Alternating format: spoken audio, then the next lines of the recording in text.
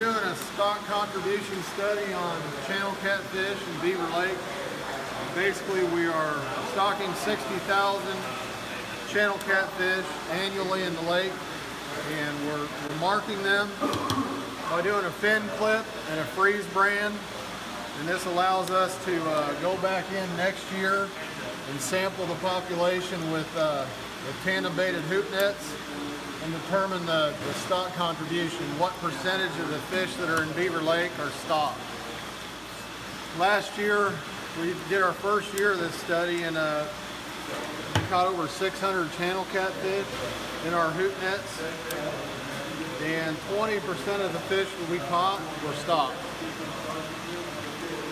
So is that about what you expected, or more or less? Higher than what we expected. The middle part of the lake, when you break it down, the middle part of the lake, around the highway, around the Highway 12 bridge, we had 28% stock contribution, which is really good. And all this is about channel catfish. Yep, channel catfish.